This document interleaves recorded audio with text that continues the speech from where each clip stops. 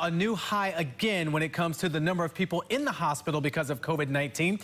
But Dr. Mandy Cohen says the state is not at a crisis point. Our Capitol reporter Michael Hyland is live at the General Assembly. And Michael, she told lawmakers today she's still concerned about the direction things are going.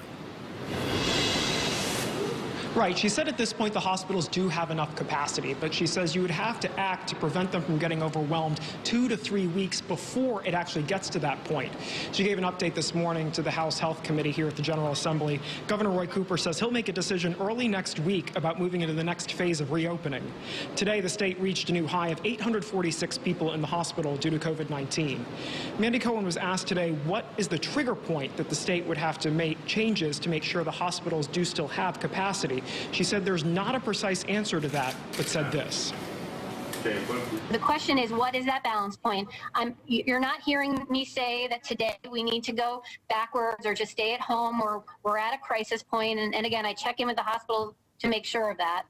But I think we need to be very careful because I think that we don't know how quickly we can get to that point, and I think that's what we're trying to figure out. Governor Roy Cooper is also considering new statewide mandates on wearing masks. He's getting pushback from some people who think that should remain a recommendation and not a requirement.